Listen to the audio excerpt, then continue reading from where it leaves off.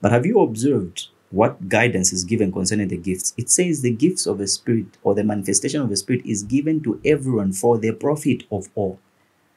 So that gifting or whatever gifting you're going to receive is for the sake of others. It simply means when it's expressed, it's for the sake of others. Catch Amazing Minds Mondays, Wednesdays, and Fridays, 20 hours Central African Time on YouTube, Google, Apple, and Spotify for podcasters. Zambia's first late night show.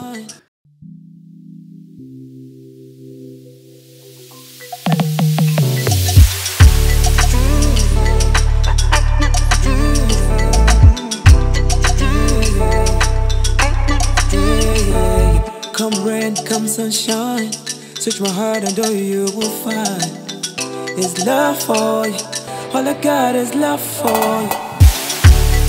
Oh yeah, yeah. There's no lie, I will hold you. Come over, forever be my lover. Woman investa, kumbulu lukai. Pour me a drink. It's Friday, Bible Talks. How are you guys doing? Are you subscribed? Are you already feeling the longing, the desire in your heart to watch Bahatram? You're welcome to Amazing Minds, Zambia's first late night show. If you're not subscribed, please subscribe, hit that bell and share. Show is available Mondays, Wednesdays, and Fridays, 20 hours Central African Time. And you can listen to the podcast on Google Podcasts, Apple Podcasts, and Spotify. As you know, Monday is for political discussions. Wednesday is for the educative segment of the show. And Friday is for Bible Talks. So we have been doing a series on this Bible Talks, Gifts of the Spirit, or as the King James calls it, the manifestation of the Spirit. We did Word of Wisdom, then Word of Knowledge. But I told you we'd be having some people in studio, some men of God, some pastors, to explain to us some of these gifts so that you don't just hear it from me. Yeah. If you're not subscribed, please subscribe, hit that bell and share. Today in studio, we have a very powerful man of God. In the Pentecostal circles, they call him the demon destroyer, or is it the commander? How are you doing, sir?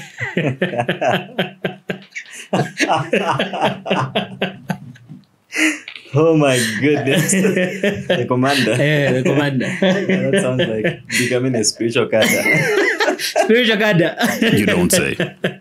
Commander. I hear when people come to your church, there's a lot of screaming, prophesy!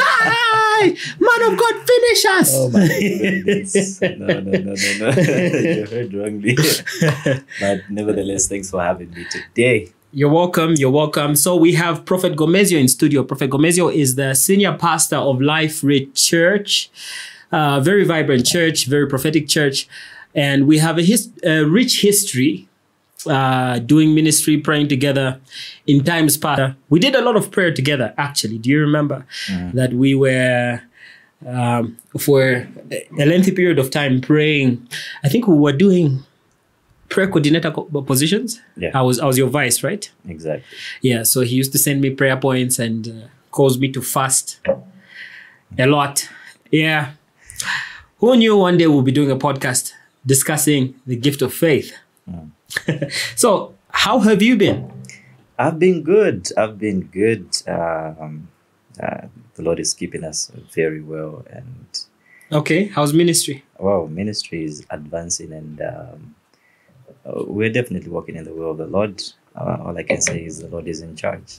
Okay, I've been seeing been following every now and then posts to do with your ministry. I saw this past week you were discussing the man with 5,000 demons, with legions of demons. Well, that was just part of it. and relating it to it was a good point though. Relating it to nakedness, and you are saying, for some of you are probably just at 2,000. That's why you have not completely undressed. Yeah. Oh my goodness. It was just part of the sermon, discussing quite a number of things that affect the church community as a whole. Yeah. So we looked at the church community in details, and we were just basically looking at how we ought to position ourselves as people part of the body of Christ, how we ought to understand each other, and even grow to become a people that Christ intends us to become. Yeah. So there is so much going on within the church community. But at the end of the day, we progress and grow in the ways of the Lord. Okay. If I'm not mistaken, your church is predominantly youth, right? Yeah. How is it? What is it like pastoring the youth? Well, are you dealing with a mature set of youth, or does it feel like pastoring youth? Well, yeah. How I can comment concerning that is, I guess the Lord has given grace to handle. Well, I know majority is the youth, though we have different age groups, mothers, widows, children as well. So the Lord has actually given us grace and understanding to handle all age groups. Remember, it's like a charge that was given to Timothy to deal with the younger ones, the older women, the older men. So we have been given that divine grace and wisdom to deal with everyone in that age group. Yeah. So with the young one, we know how to deal with them, you know how to deal with them, and know how to understand them in their seasons, and quite frankly, I think young pastors are not given enough credit for the amount of work they're doing, especially those that get to deal. I know you get to deal with elderly people as well. And elderly people can tend to have mature burdens, burdens beyond your years. And it takes a lot of godly wisdom to have to deal with the same. I've been reading about Joshua in the Bible and how he had to take up responsibility. Anyway, he was considered young, but he was quite an old man. Exactly. But he still had to take up generations on his shoulders. Yeah. And I just think young pastors are not given enough credit for taking up that responsibility. Well, that's no stress to us. At the end of the day, the Lord is the rewarder. Yeah. And we're doing it for his glory. That's right. So we've been discussing gifts of the Spirit these past few weeks. We're doing a series on what I like to say the King James refers to as the manifestation of the Spirit. Amazing. And we have discussed two so far: the gift of the word of wisdom, gift of word of knowledge. Yeah. And so today, as you know, we're discussing faith. But generally, in terms of the gifts of the Spirit, what is the one thing you believe believers need to know about the gifts of the Spirit? What's that one thing you think right now is a must know concerning the gifts of the Spirit from your perspective as a pastor? Okay. First of all, the Bible actually tells us concerning the spiritual, we ought not to be ignorant. Yeah. And for me, what I would like to highlight to many believers out there, especially with what they need to know concerning the gifts of the Spirit, is how the Bible brings it out that the manifestation of the Spirit is given to everyone to profit all. Yeah. So what's cardinal to know about these giftings is that they are not necessarily talents to benefit you, but more of service gifts that are meant to benefit everyone. Yeah. Yeah. So they take us back to servanthood and stewardship. And for me, it's vital for everyone to understand that you have been divinely enabled so that you can be a blessing to your sphere of contact. So that's one major key thing I would love and really want everyone to awaken to be a blessing to their sphere of contact. I like the words you use, divinely enabled. Yeah. Yeah, that's a good description. I wonder why I never said that before. Divinely enabled. Do you think every believer has spiritual gifts? Do you believe every believer has spiritual gifts? Everyone who has believed in Jesus? Do we all have spiritual gifts, or are these things that only the mature can access?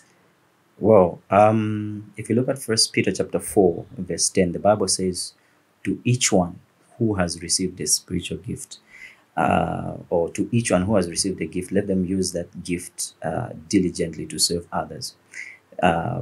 Then also in 1 Corinthians 12, we're told that the gifts, the manifestation of the gifts of the manifestation of the Spirit is given to everyone to profit all. So these gifts are distributed by the Holy Spirit to each believer.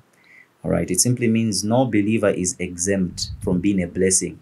Yeah. To their sphere of contact. Yeah. And also they are not just given to every believer. They are given as a believer. There's a place where we need to be stewards. All right. So there is no one who is exempt from stewardship. Yeah. So they are definitely dispatched to every believer. But even though they are dispatched to every believer, it just matters whether you as a child of God are going to have that gifting or empowerment to be dormant or dominant. Dormant or dominant. Yeah. Oh, this is something I forgot about you, that you know wordplay. You know, you can make really good punchlines. Yeah. Oh my goodness. I actually saw your younger brother on Facebook the other day talking about how understanding. He talked about how in a building, I'm trying to remember, in a building, the physical components are held by the components we can't see. That understanding is that there is something under what's standing, something like that. There was a way that he said it, and I was like, oh, nice. Amazing. Yeah, I might use this on the podcast. You just used it. I just used it. I see. Yeah, I remember earlier on in my Christian journey, I had a mentor. I was going to this church where I met this young prayerful man who began to teach me a lot about the Lord. And together with him, we went to hospitals. So I remember going to UTH. I remember going to a few health centers. And we were praying for people just on the basis of faith. I never really had anyone come to me and say, you have the gift of healing, or, but on the basis of faith, we began to exercise this. We'd go to hospitals, we'd go to homes, pray for the sick. And what I realized was people were getting healed. People were actually getting healed. And I guess maybe the confusion for many people is to know exactly when they can begin to utilize their gift. Do we have to wait for that moment where Prophet Gomezyo has to come and announce to us that we are endowed with the gift of word of knowledge, or the gift of healing, or workings of miracles? Personally, in your Christian journey, can you trace a point when you began to exercise these gifts and what prompted it? Was it necessarily something that came from someone telling you that, I can see you have this gift?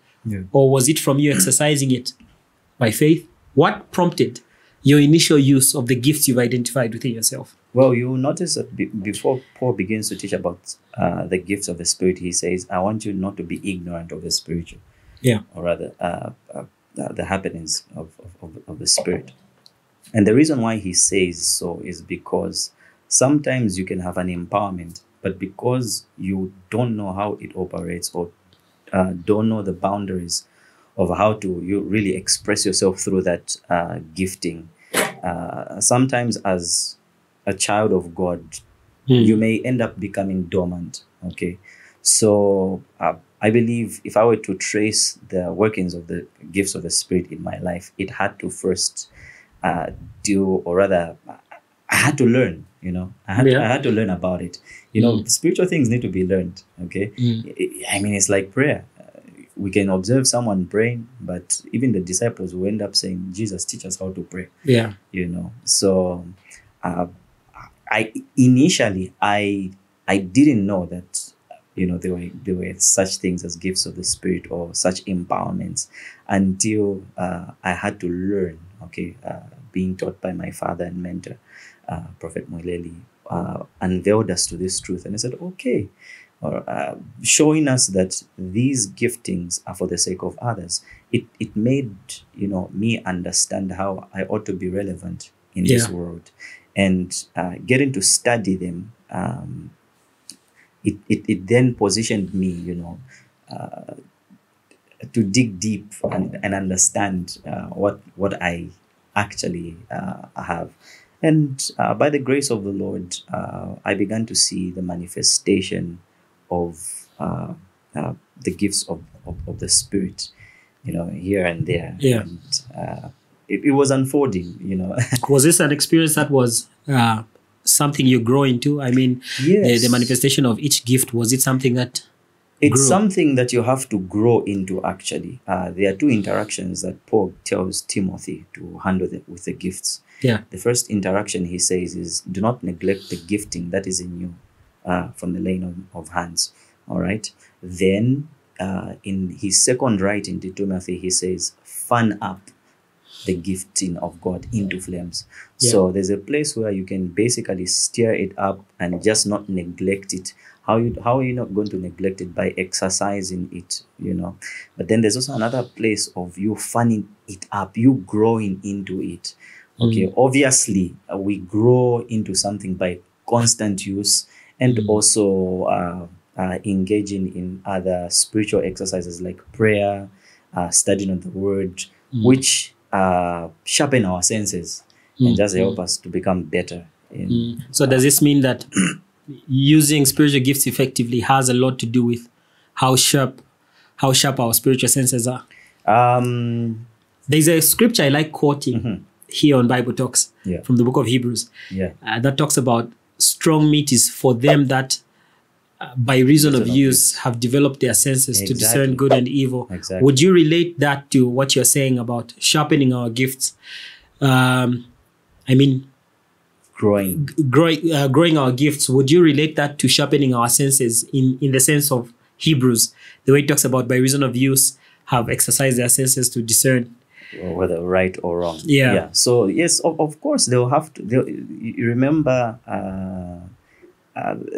Paul also once said something concerning the operation of the Spirit, and he said, whether we prophesy or heal, we're doing it as per proportion of our faith. Oh yeah. Yeah. So it simply means at the end of the day, even the empowerment that we have will be aided by how we've improved ourselves. Yeah. As vessels. I mean, think about it. Remember, the Bible says we have this treasure in earthen vessels, right? It talks about both the treasure and it talks about the vessel. So imagine if I have juice in a bottle. Yeah. Okay. There may be nothing wrong with the juice. Okay. Yet, if the bottle has holes, it affects the usage, altogether. So growing spiritually, engaging in spiritual exercises will actually make you a better vessel.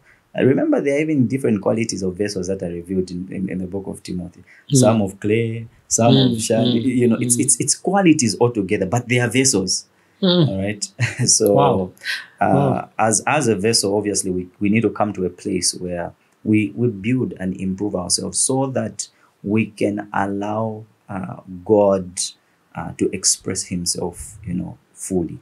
But for the gifts of the Spirit themselves, or that empowerment is really an empowerment from the Lord, not necessarily an empowerment that we earn. Okay? Yeah. But it's a grace gift. They are grace gifts. Okay. So meaning there's nothing we do as per se to in terms them. Of earning. Yeah. Okay. It's charismata, grace gifts. Oh, that's Greek? Yeah. Okay. You talked about faith. If we prophesy, let's prophesy according to the proportion of our faith. Yeah. Now, amongst the gifts is faith. Does that mean the exercising of faith, the gift, would also be according to the proportion of our faith? Can you distinguish faith as a gift for us? All right. Okay. So obviously, when we are studying certain dynamics of the Spirit, we have words that sometimes, or terminologies that may seem quite similar. Yeah. Yet they are quite different. And from a careful study, you observe that the gift of faith, all right, is different from what generally in the body of Christ we would call general faith. Yeah. Okay. Obviously, there are so many differences we can point out. But first of all, one of the things you need to understand is that as a believer, the Bible says the just shall live by faith. Yeah. All right. It's the just shall live by faith, meaning every believer. There is no believer who should not function by faith. Every believer should walk by faith. We walk by faith and not by sight, right? So on a general scale, we all live by faith. However, with regards to the gifting, okay, what makes it different is this. Number one, have you observed with the gifts of the Spirit? The Bible says the Holy Spirit, dispatches them, and gives them. But it doesn't just say gives them. It says he gives as he wills. Yeah. It simply means if he's going to give you the gift, word of knowledge, and word of wisdom, if he wills that those are the only two manifestations, then those are the only two manifestations. Yes. So it simply means those other gifts, including the gift of faith, is also willfully dispatched. Okay. Yes, it's also willfully dispatched. This simply means not everyone may have the gift of faith. Okay. Yes. Okay.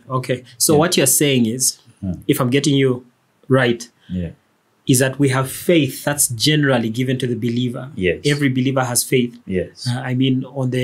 It's on the basis of faith that we actually receive Christ. Exactly. But the gift is distinguished because it's not given to everyone.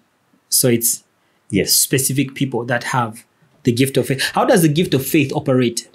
Well, before, if I can draw you back, perhaps I would like to be more clear on my distinguishing. Okay. Because maybe just for viewers. For the sake of viewers out there, you observe. The Bible tells us something also about just general faith. Yeah. Okay. It tells us that faith comes by hearing. Yeah. And hearing the word of God. Okay. Yeah. That's how faith comes, and that's how you also build in faith. Okay. But then remember, okay, that faith that comes by hearing, and hearing the word of God, that faith, when it's built, you usually get to practice it for your personal devotion and your personal life. Yeah. But have you observed what guidance is given concerning the gifts? It says the gifts of the Spirit, or the manifestation of the Spirit, is given to everyone for the profit of all. So that gifting, or whatever gifting you're going to receive, is for the sake of others. It simply means when it's expressed, it's for the sake of others. So not necessarily for your ourselves. personal, yes. So that's one of the ways I think we can distinguish it, so that someone may not think, how can God not, give this gifting? So it's really for the sake of others. Yeah. Okay. Not necessarily for the sake of yourself. Yeah. So that's obviously one way. The second way, as I've already brought it out, is that the Spirit gives according to how He definitely wills, and also that faith comes by hearing. That's general faith. Okay, so I think that's a basic way I could try to explain, to distinguish it from general faith. Exactly. Okay. How exactly would you say this gift operates? If I trace back to, as I said earlier, we've done two gifts so far. Word of wisdom and word of knowledge. Word of knowledge being one of my favorite, even though it's seemingly a controversial gift. Because people have a lot to say about that. But faith as a gift, how exactly is it something I can identify? If I see someone operate, can I point at it and say, wait, that was the gift of faith? I don't know if you're getting my question. I get your point. Now, I wanted to bring this point before I even explain. Yeah. I've come to observe that sometimes it's very difficult to make pinpoint observations of certain manifestations, and the best example really I would give is, have you observed if you are a farmer, you don't work with 1, 2. No, you don't. You don't work with 1, 2. Yeah. You don't work with 1, 2, and you'll find that even though you're not working, here you are, if we're saying you're clearing the land, you have different tools altogether. Okay? Sometimes what a hoe can do, a shovel can do. Yeah. Trust me, I know, having been at a boarding school where they asked us to dig pits our height. Yes. Yeah. So sometimes what a hoe can do, a shovel can do. Yeah. What a rake can do, something else can do. So I think that's why KJV calls it the manifestation of the Spirit. Okay. Because here you're manifesting something else. But then when a certain need arises, it's like you're speaking to someone. I know you've already touched these gifts. You're speaking to someone, but then there's a manifestation of word of knowledge. While you're still speaking to them, there's a need for the manifestation of word of wisdom. Yeah. While you're speaking to them, there's a need for the manifestation of another gift. So actually they work intertwined. Exactly. Mostly. Exactly. Yeah. So they're like tools. I like that. It's like gardening, using multiple tools. Exactly. So if we're going to say point at the gift of faith, it might look like another power gift, in expression. But hey. Remember Jesus going to a man saying, do you want to be healed? And he says, oh, I have no man to push me into then he says, rise up, pick up your bed and walk. Yeah. Would that be a manifestation of the gift of faith in the way he used it that way? Or would we say, I know it's a thin line because as you say, there's the manifestation of the Spirit. And there's a miracle there. There's also a miracle that so the workings of miracles is a gift as well. Yeah. So sometimes I like to view workings of miracles as something you perform in that you actually do an action. Like you remember the Shunammite woman gives Elijah a place to sleep and he asks, what do you need? I need a child. Yeah. A year later, the woman has a child, but the child dies. And so Elijah is called saying, you gave me a child and the child has passed away. So he goes and lays on top of the child in order to raise the child.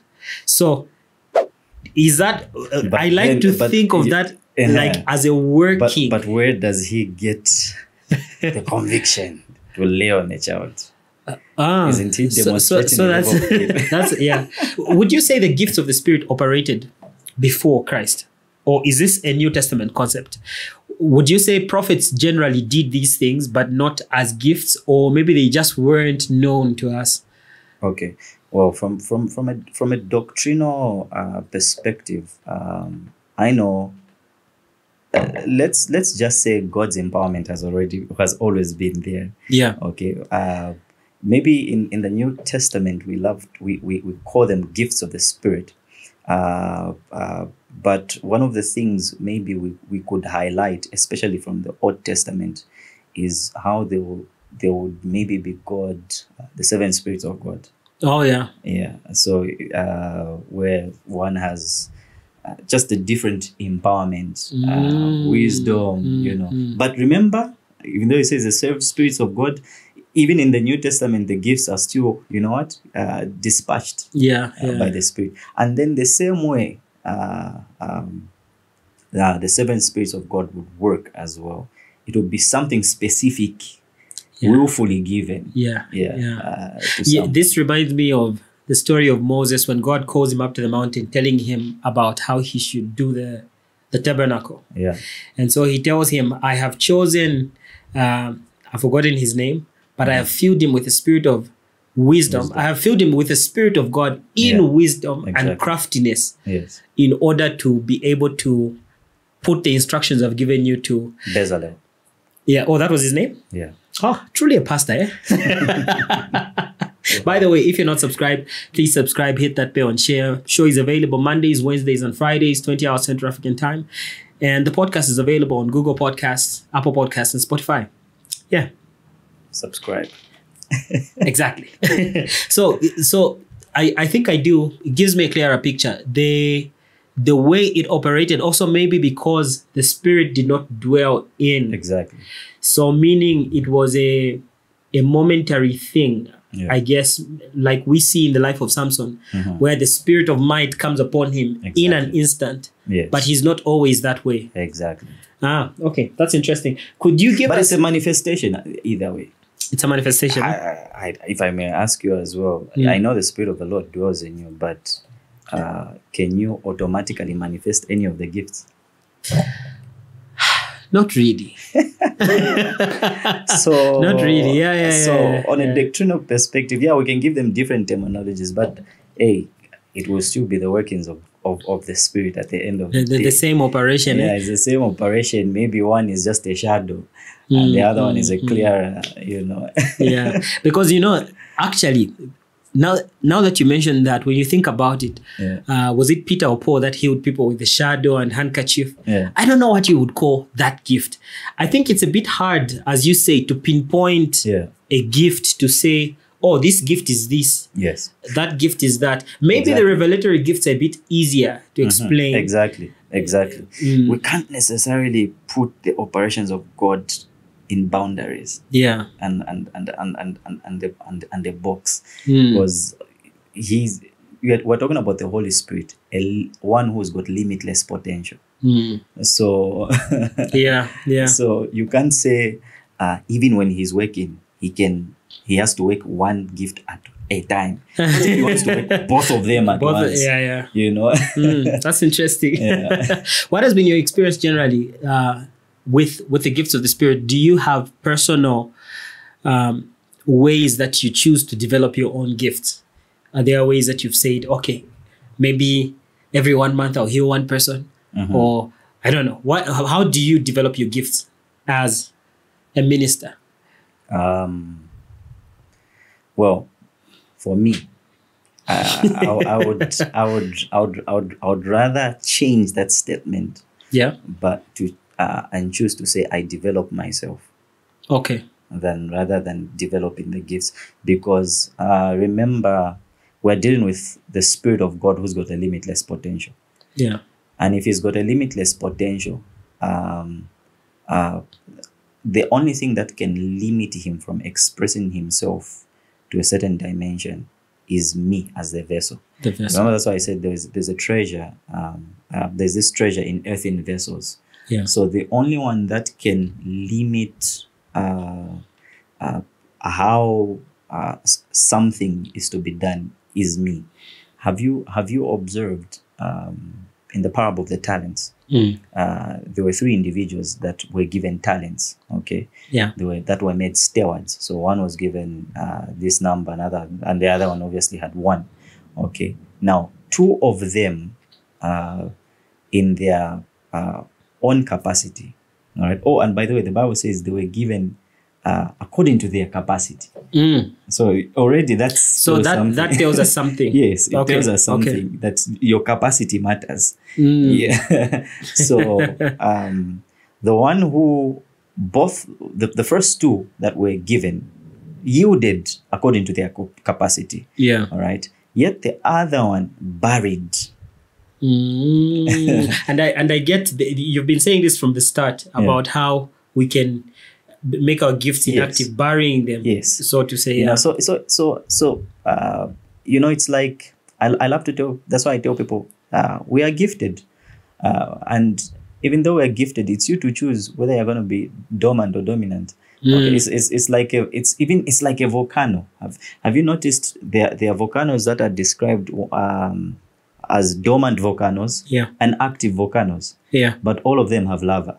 Yeah. Wow, that's a good one. Yeah, but all of them have lava. Yeah. So at the end of the day, there's a certain place that God wants us to really improve ourselves, that He may use us. In the book of it Paul's writing to Timothy, as he talks about a great house, he says there are different vessels, some of clay, some of this, and then he says some are of honor and some of dishonor. And then he says, if you want to be a vessel of honor, you should purge yourself. You should purge yourself. Then you will be useful. It says you'll be useful to the master to do every good work. Yeah. So it simply means there is nothing wrong really with the work. But who needs to be dealt with is the worker. The vessel. It's the vessel. Yeah. So at the end of the day, for me to allow the expression of the giftings of God to really grow, I really had to work on myself. I had to take time to improve myself on the platform of prayer, to read the Word of God more, to understand even the giver of the gifts himself. How can I partner with?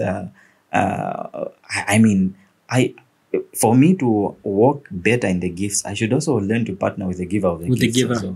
So those are some of the things. So if I were to give a practical example, one of the first manifestations of the Spirit that began to operate in my life is the word of knowledge. Okay. Yeah. And I noticed that for me, the word of knowledge would easily manifest when I am praying a lot, but not just praying, but praying for people.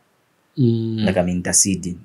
So when I'm interceding, so you find that I'm interceding, and then I'll get, a revelation of somebody, and I'll pray in that regard, and even write whatever I've gotten. So what would happen is that throughout the week, I'll pray for people, I'll intercede for them, and I'll get revelatory direction over them. Then Sundays when I go to church, I open my book and start telling people one by one. This is the question I've actually had on the gift of word of knowledge, and I've seen people execute it in church. They prophesy to 30 people on one Sunday, or they give a word of knowledge to 30 people on one Sunday.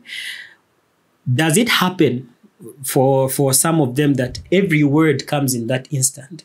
Or could it be that, as you have said, you were praying before, you got some of these words? Could some of them have been dreams, and these people only minister them at that point? Or I do understand also that these things work differently for different people. But in your execution of this gift, would you say you've had this experience where the words that you give don't all come in that very moment? Of course. I've had some Ananias moments where God speaks to Ananias and says, there is this man you need to pray for. He's Saul of Tarsus, and gives him the address. Nice. You'll find him on this street, Shan, gives him the address. Okay, so sometimes you and he says, and obviously reveals more things about him. So Ananias obviously got that word way before he actually interacted with Paul. So God will communicate very interesting ways. You can even communicate in the dream. He will communicate while you are praying, and sometimes just right at the moment. But for me, when I was starting, I was not so sensitive right in the moment, So I had to grow into it. Okay. I had to grow into it. By the way, I want to take you a bit in a bit further by asking you this question. I guess it's a scripture. I love the book of Hebrews. I have so many questions from the book of Hebrews alone. There's a scripture that talks about how for those that have tasted of the heavenly gift, those that have partaken of the goodness of God and have tasted of the powers. You know where I'm going with this? Of the age to come. When he says that, is he referring to the gift? Tasting of the powers of the age to come? Because I know that I've been doing some study in eschatology, and I know before this we had one or two just chats about this. But from my understanding, when this age elapses and the new age begins, we'll have new bodies, obviously, which may have different abilities. I like what I heard a man of God recently say: God is not a miracle worker. He does not perform miracles, in the sense that in his realm where he exists, those are normal manifestations. It's like if a fish breathed out of water, that would be a miracle. It dies out of water. But we aren't performing a miracle by breathing out of water. He explained it that way. So now, when you talk about the powers of the age to come, I do understand there's a possibility that our bodies might have different abilities that would make some of these things normal. But is he referring to the gifts when he talks about the powers of the age to come? No. Since we're talking about the gift of faith, and I've decided to go into... I know I had to bring a question that had to just... but I tell people, there are certain scripture writings that may not have too much detail given to them. Yeah. And only just leaves us with revelatory explanations. I like that. Yeah. We explain on the basis of personal revelation. Personal revelations. So even if I were to make my point right now, it will not necessarily be doctrinal or authoritative guidance. Yeah. But because you're a prophet, right? I want to ask you this. Yeah. What place? Oh wow, this might be a very tricky question. Maybe let me phrase it in a more acceptable way for the viewers. Oh my goodness. But what place? The viewers are trying to learn about faith. But anyway. I know. Yeah. What place does doctrine, and I'm asking this also because of faith. I like how you put it, saying it's not easy to always pinpoint, saying this is this manifestation or this is that manifestation. How then does, given the way spiritual manifestations can be spontaneous and can also differ depending on the vessel, what place does doctrine have in terms of our spiritual manifestations, in terms of revelation? Where do we draw the line between revelation and doctrine? Or does all revelation have to be in line with doctrine? If so, is there a specific doctrine? I hear you. Is this in relation with the gifts? Are we done first of all with the power, the age, the power? The powers of the age to come. No. We're done with that. I think I do understand. I'm also asking you're a viewer and you obviously are interested in that. All I would say is, please don't let that confuse you. Just look at it as an empowerment. I love to sometimes draw things back to its raw and simple form. Yeah. So if I don't understand, I may not fully understand something, I'll just call it. If you say the powers of the ages to come, I would rather call it an empowerment. Yeah. Rather than pinpointing and you tell me the gifts of the Spirit. But if you tell me in the ages to come, you need the gifts of the Spirit for what? Remember, primarily they are given to profit all. Yeah. So why would you need them in the age to come? Yeah. I guess this is where my question comes from, because I'm trying to understand that. Yeah. I guess I also remember there was a time somebody asked me a question, and I know sometimes we want answers to everything. And someone once asked me and said, Pastor, I saw that Satan wanted the body of Moses. And then they asked me, what did he want? Why did he want the body of Moses? I said, I don't know. I said, I don't know. We've not been given what the Lord has not permitted to be revealed concerning that context, or what has not been revealed has not been revealed. Yeah. So I guess this brings me back to my question on where we draw the line between revelation and doctrine, because some people might have explanations for that. Yes, obviously. On the basis of revelation. Of revelation. Yeah. So this question always brings me, because I know we're discussing the gift of faith here. Yes. But explaining the gift of faith in itself can lead us into a whole lot of doctrinal definitions. Exactly. Just as we had to distinguish general faith from the gift of faith. Exactly. I guess this also takes me to questions like, okay, if these are powers or if these are gifts that are divine enablements, would that also be tied to the powers of the age to come? I guess that's where that question was coming from. But maybe to seal it, where do we draw the line between doctrine and revelation? Is doctrine something that must keep us within certain boundaries of revelation, or is revelation able to extend beyond those boundaries? Well, doctrine. How do you personally take revelation in your personal life? Have you ever had those revelations that came like, this may not necessarily sit with what I've believed doctrinally? Have you ever had such an? No. No. No. At the end of the day, doctrine should really be based on on obviously what we'll describe as the written word of God. Okay? Yeah. So that's where we should source our belief system, our authoritative truth based on the written word of God. In the same way, revelation should never be outside the word of God as well. Yeah. It should never, even if it sounds like I'll give an example. If right now, if I talk about your appetite, okay, maybe on a revelation, and I give you a word concerning your appetite, that Bahatram Dan's appetite is not written.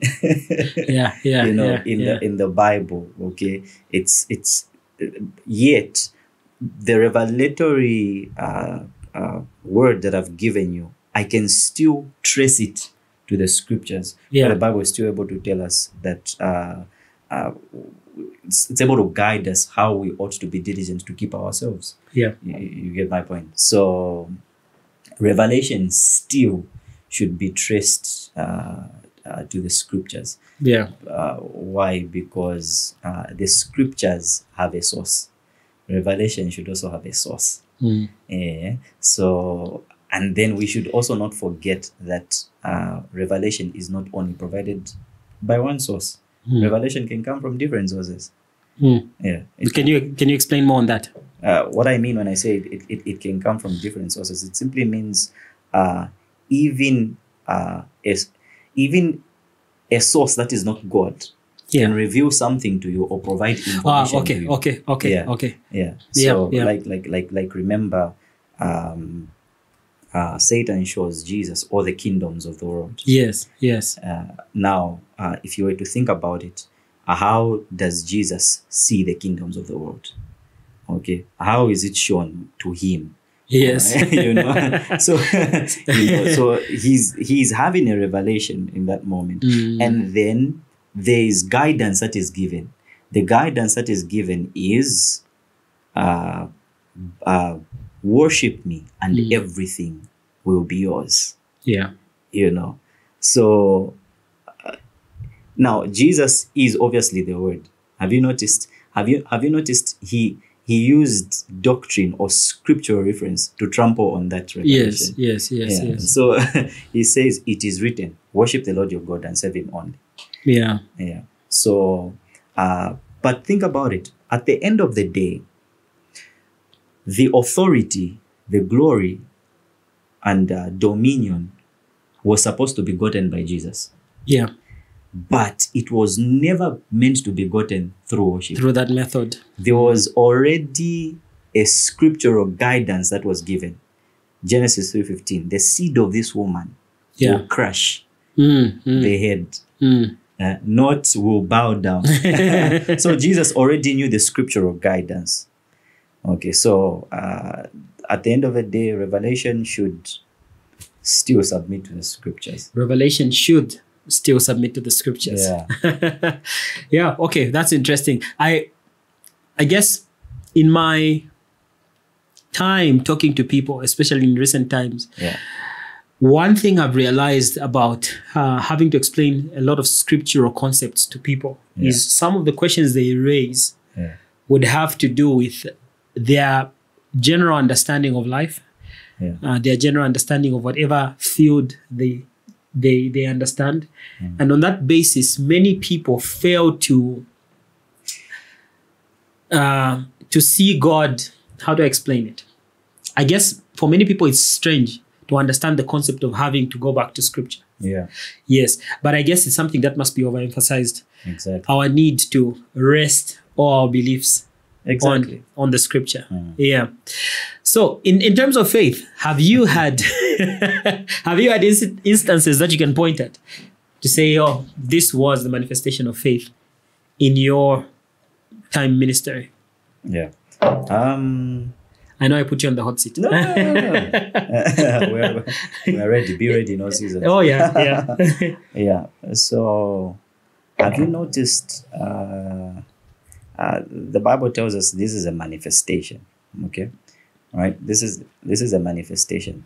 And if I were to just differentiate it, before I give my example, if I were to differentiate it from the general kind of faith, in our general kind of faith, we are able to build it. Okay. Yes. Okay. Yeah, we're able to build our general kind of faith. In Romans 12, verse 3, it tells us that we have a measure of faith. Yeah. All right.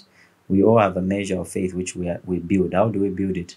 We're able to build it by hearing the word of God. And then it's very interesting that also in Jude 20, the Bible tells us that building your most holy faith by praying in the Holy Ghost. So it does show us that in our general kind of faith, depending on the interactions and whatever goes on around us, we are able to walk in it and withdraw from it. Yes, to walk in it and withdraw from it. Remember, let's be clear that Peter did not start with sinking. Yes. He walked to Jesus. Huh? He started walking. Yeah. So his walking was a demonstration of his personal faith. But the Bible says when he saw the winds and everything around him, he sank. It simply means he withdrew. Wow. From faith. Wow. And he eventually sank. Yeah. Now, the way I personally believe the gift of faith works is it doesn't matter the level of faith. You know, it doesn't matter the level of faith that your personal capacity has.